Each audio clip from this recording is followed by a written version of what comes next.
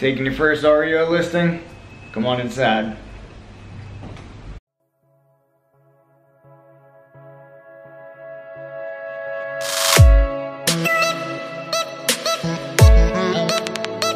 After your initial inspection, once you know that the property is vacant, the first thing I do 3 different things. The first walkthrough is Recon. So I'm gonna come through the house and just take a look, make sure that we don't have any squatters, make sure we don't have anybody unnecessarily in this property when they shouldn't be in this property. We also wanna make sure there's nothing living in here, no snakes, no animals, no raccoons, no dogs. You just never know what you're gonna walk into in some of these properties. So we're gonna just quickly scout this property, make sure we don't come across anybody or anything. Can be a little dicey sometimes. Normally we do this in teams. And also many times I'll have some sort of protection, whether I'm armed with something or some kind of mace or spray of some sort. Because again, you just don't know what you're walking into at some of these. We got a garage door open, could be a little sketch. Hello? Also got an attic up here. Attic is opened up.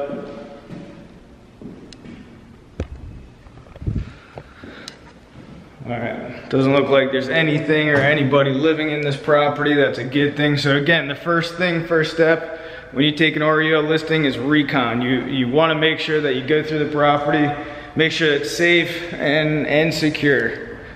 We've come across plenty of times different squatters and so forth over the years.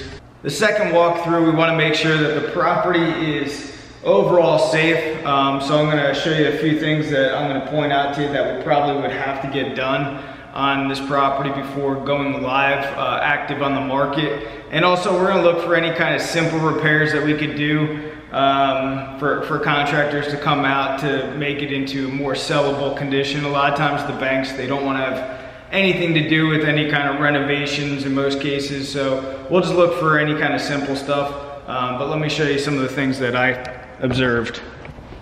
The biggest thing is this pool.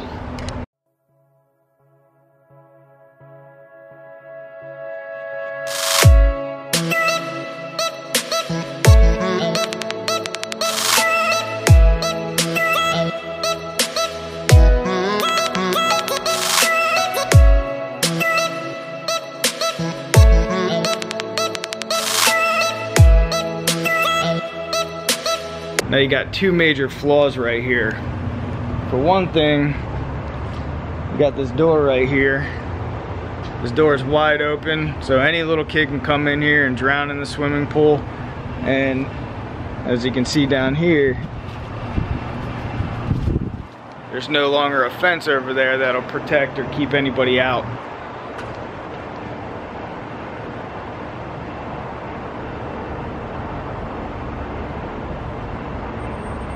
So if you look, I can just walk right into this pool area. If I'm a little kid, and I can fall right into this. So in this scenario, you really have 2 different options. Number 1 would be to build a platform over this pool so nobody can, fall into it. No little kids can fall into it and drown. And the second option, which I'd probably prefer, because it looks like this pool could be put back into working order fairly easy, assuming there's no crazy cracks or leaks, is to secure these doors, secure the fencing and so forth. The second thing that I would probably talk the bank into doing is maybe throwing down carpet in the bedrooms. As you can see, there is no carpet in the bedrooms. We do have tile in the wet or main areas. There's tile in this big room over here.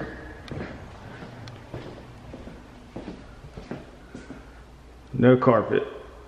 So I would talk to the asset manager in this case and try to talk them into putting carpet. It's only 2 bedrooms, so it'd probably be maybe $400 to get carpet laid in both of these bedrooms.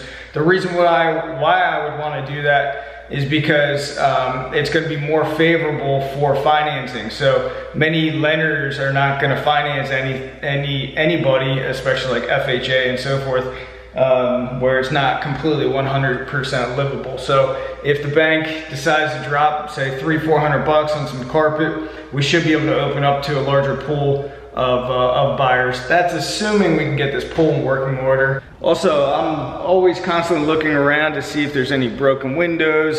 If there are, we have to replace the windows or at least board them up. Everything looks pretty tight and secure here, but there's no broken glass, no major hazards. So you know, it should be pretty safe for people to come through. But if there's anything major where there's any kind of glass and where anybody could get hurt, then we'd want to have somebody come out and do some sort of trash out. The pool does have some, if you take a look, it does have some issues with the pavers, with some sinking a little bit, so that could be a hazard for people walking around the pool. So the pool guy is gonna have to take a serious look at that. That could be a cause of a leak as well, which would be no good. Now, we've had some REO properties, some REO listings where these properties were in such bad shape where the roof's caving in, there's heavy mold, and it's almost beyond repair. So in those circumstances, we would actually have this would be attached to the supplements in the MLS, and a waiver where the buyer's agent as well as the buyer both have to sign off on this document before assessing the property, and it's a waiver and release of liability to the bank. These properties are such in disrepair, some are even tear downs, but the bank's not going to assume the liability for people going into these properties. And also, you know, they're in such bad shape that, you know, where do you start in terms of making it safer and so forth. So a lot of times they just have, you know, roofs that caved in and heavy mold, and it's just a health hazard at the end of the day. And now the third thing that I do on every REO listing and any listing in general is I'm going to go through it thoroughly and figure out really the sales features of the property. I want to, you know, really point out all the good things as well as the bad things, because I want to make sure that I comp the property correctly. You know, if we don't value this thing correctly when we go live, and also when we report back to the asset manager, and if we price it too high, the asset manager is not going to be happy about it if we're not getting, you know, an offer in a timely manner. So we do want to make sure that it's priced correctly, not too high and obviously not too low where the bank loses out on equity and on the property. So with this property, hopefully we can get this pool up into working order. So I'm going to go ahead and suggest that we get that fixed up, throw the carpet down the bedrooms.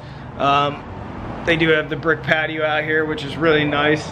Another good feature about this property is larger bedrooms and you know, big open, wide open space in your living kitchen area, which a lot of people like in Florida, having you know, all open space in their main area, kitchen going into your living area. Overall, together, this property is in fairly decent shape. It's got some things working for it, some things that do attract or detract from the sale. I don't know if you can see back there, but this basically butts up to commercial real estate, so that is a detraction from value right there. So we do have to make note of that.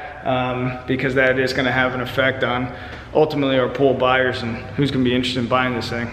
And guys, be sure, if you haven't checked it out already, I'll leave a link for the clip that we did on how to list and sell REO properties in your local market. So you're going to want to check out that clip. I'll put a link there for you as well.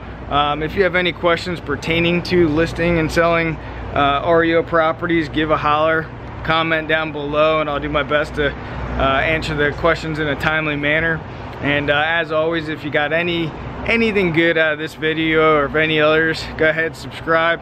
I have more videos coming at you, more specifically also on REO foreclosure listings. So go ahead, subscribe, hit the bell notification, and you'll be notified every time we have a new video coming at you. I appreciate the support. Thanks a lot.